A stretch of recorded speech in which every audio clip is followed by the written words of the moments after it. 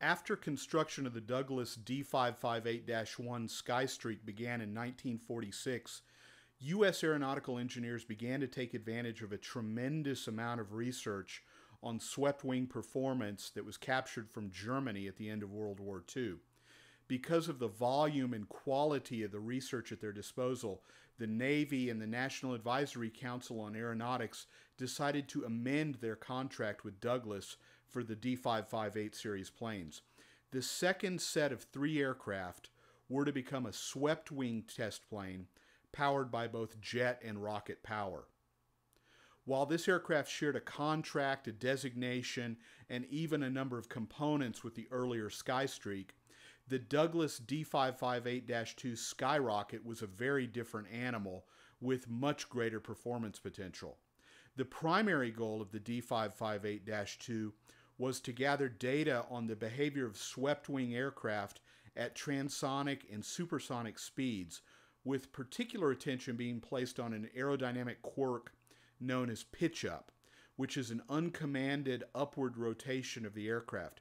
Many of the era's high-performance aircraft suffered from the phenomenon, and researchers were eager to learn more about the subject. The Skystreak's Westinghouse J-34 jet engine was intended to be used for takeoff and climb, at which point the pilot could ignite a reaction motor's XLR-8 rocket engine, which was fed by alcohol and liquid oxygen. The aircraft would then land using the jet engine. Much like the X-2 and the D-558-1, the Dash 2 featured a forward fuselage escape capsule. In the event of an in-flight emergency, the pilot could separate the capsule, then leap free from the rear of the capsule and recover under an emergency chute. Like the Dash 1 variant, the Dash 2 was also built with a magnesium fuselage and aluminum wings. The original Skyrocket design called for a flush cockpit canopy, much like the Bell X-1. Pilot visibility was found to be unacceptable, so a raised canopy was designed and installed on the aircraft before the first flight. That first flight took place on February 4, 1948, with Douglas pilot John Martin at the controls. During the test program, the D-558-2 aircraft were fitted with a wide range of wing planforms, including fixed and floating slats, wing fences, leading edge cord extensions, and even simulated external stores and fuel tanks. This work with these extras spelled the difference between a pure research aircraft and research with real-world weapons systems, and marked a significant divergence from the Air Force's X-2 program, which was underway at Edwards at the same time. Performance with the hybrid jet-rocket combo disappointed the Navy, so a decision was made to launch the Skyrocket from altitude using a modified B-29 bomber, which was known in the Navy as a P-2B. This would allow the D-558-2 to turn its minimal fuel load into greater performance and more data, rather than simply scratching its way to altitude.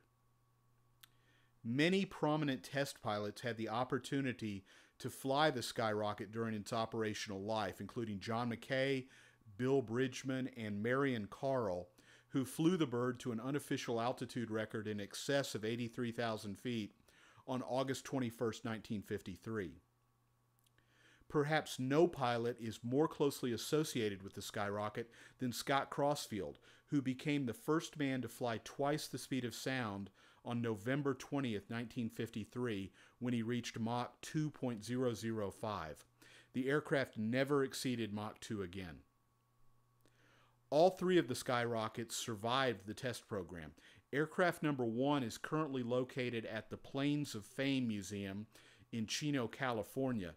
Number 2, the Mach 2 bird, is on display at the National Air and Space Museum in Washington, while number 3 is displayed outside on a pedestal at Antelope Valley College in Palmdale, California, which is very near Edwards Air Force Base.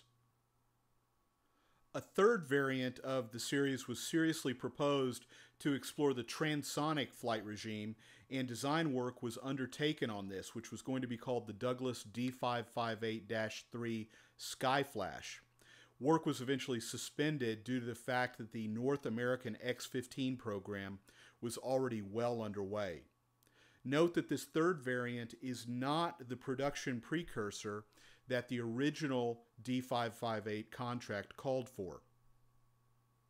Over its operational lifetime, the D-558-2 flew over 280 times and generated reams of valuable data that improved future aircraft, most notably many of the Century series of jet fighters.